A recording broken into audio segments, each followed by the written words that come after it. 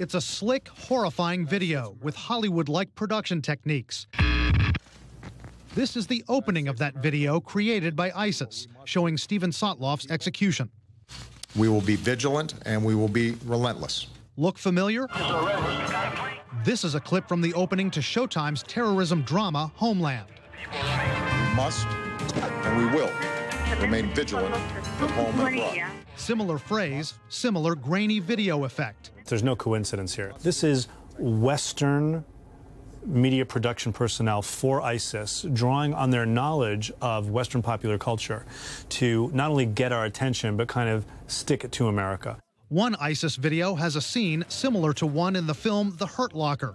An ISIS drone video looks eerily like a scene from Zero Dark 30.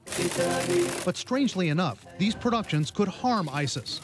In this recent video showing Syrian soldiers being paraded in the desert in their underwear to their executions, the camera at one point jaggedly swings around to show militants on the production team.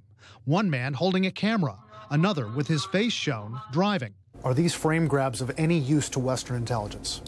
When Western intelligence looks at a frame grab like this, they're looking to see if there's someone's face. There might be someone they could recognize. A frame like this isn't quite as useful. You can't see anything about his face here. Maybe you can see that he's right-handed.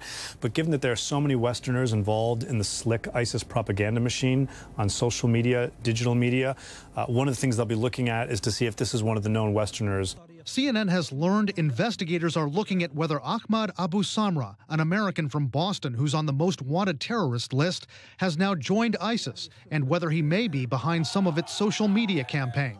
These groups themselves understand that you need to get somebody who understands the vernacular, if you like. You need to get somebody who knows what images are going to appeal. Now, our analyst Peter Bergen calls the ISIS videos dynamic and the videos from Al-Qaeda core boring by comparison. What does he mean? We're going to show you. Look at this ISIS video that we're going to show you next to the latest Al-Qaeda core video. The Al-Qaeda video is on your left. That video announcing this week operations on the Indian subcontinent. Now, that Al-Qaeda video opens with an image of bin Laden, then a map, then it's 15 minutes of what you see there. Ayman al-Zawahiri giving a speech on camera. Compare it to that ISIS video there on the right and the production and the visuality of it.